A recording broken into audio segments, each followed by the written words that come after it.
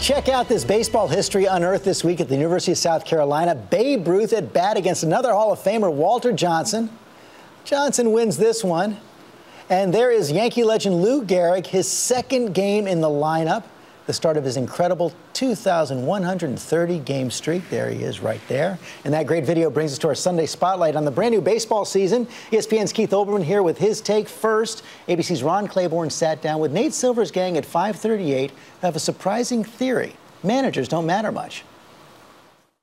Everyone knows the baseball manager is the leader of his team, master strategist, field general who decides such things as when to take the pitcher out.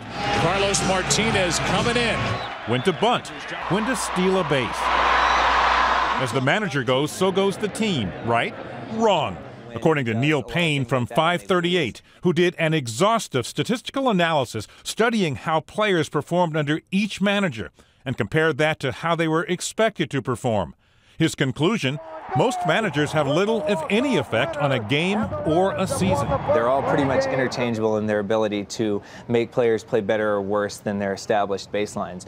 Crunching data going back to 1901, Paine figures the average manager, and by his calculation that's the vast majority of managers, is responsible for between 2 losses and 2 wins each season.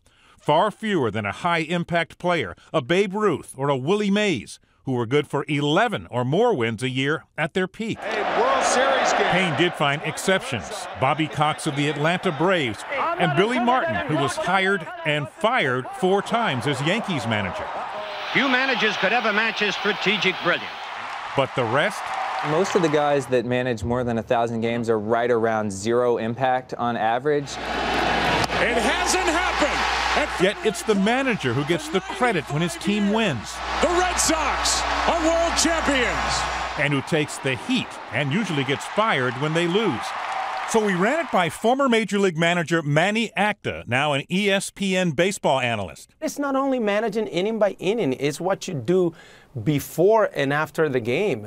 Acta says there are just too many things that managers do that just cannot be quantified. We're as good as the talent that is given to us, but there are so many things that happen through the course of the season that you just can't measure. Do managers matter? Of course they do. I'm one of them, and I'm looking for a job. For this week, Ron Claiborne, ABC News, New York. And Keith Olbermann from ESPN joins us now. Thanks for coming. What do you think of that theory? It's nice that it's been empirically proved. I think it's been considered to be the case that in a game, a manager does almost nothing. A manager's responsibilities almost end when the first pitch is thrown. Let's talk about the new season. We saw just before the season begins these new penalties put on for drug violations inside the major leagues. Pretty harsh, but you say something's been missed here. Well, the key ingredient to it is that all those guys who were suspended last year in the biogenesis scandal, Alex Rodriguez and Ryan Braun and the others, they all beat the system and sort of covered up in the fact that the biogenesis scandal resulted because there was an unhappy employee and the narking out of 10 or 12 Major League Baseball players who were then suspended from 50 to 162 games, is the fact that they all passed the tests. So the problem is you could literally increase the punishments for first-time offenders, second-time offenders, twice what the Players Association agreed to. And I don't know that you necessarily are increasing the disincentive to try, because again, if nobody had told on Ryan Braun and Alex Rodriguez, they would have gotten away with juicing last year. What are you most excited about this season?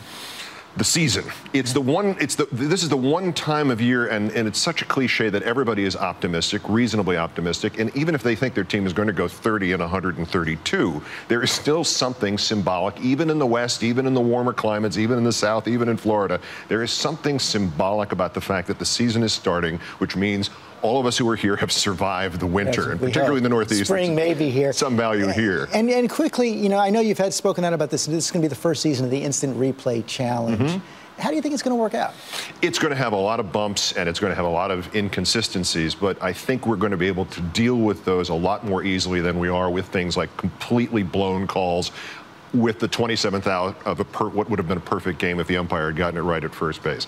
There's got to be a lot of refinement, but the whole idea that we've not been using this technology when it's available, if a system could be used to do these things quickly, has been ridiculous. And spring training showed they can get most of these things done in a minute and a half. So why not? The average argument with a manager coming back, you go back to the point of what does a manager do? He argues so the team thinks they've got somebody on their side. That will now be reduced. All that arguing time is now going to be devoted to actually getting the play call right. You seem excited to be doing baseball again. Miss politics at all? What was the word again? I want to thank you for bringing me in here to remind me why I'm glad I'm back doing sports. Well, great to have you back, Keith Olbermann. Thanks very much, and we'll be right back. And we end with some good news this morning. For the third week in a row, the military reported no service member deaths in Afghanistan.